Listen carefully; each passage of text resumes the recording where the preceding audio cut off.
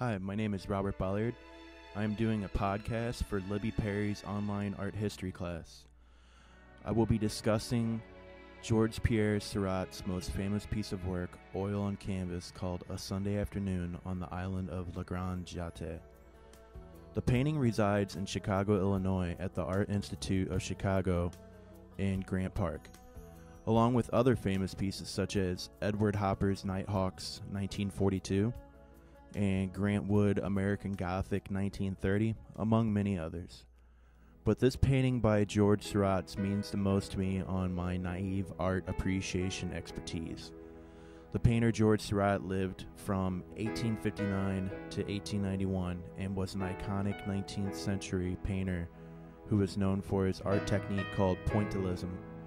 Pointillism is where you paint small distinct dots of pure color applied in specific patterns to form some sort of image. This picture really can mean a lot of different things for different people and definitely displays impressionism. I appreciate how the characters are placed in a very strategically placed, like a chess game where everything in the picture has a purpose. Everyone is doing his or own thing, not bothering anybody else, just enjoying the day at hand. It's a row of middle-class people just getting through the day and enjoying the weather.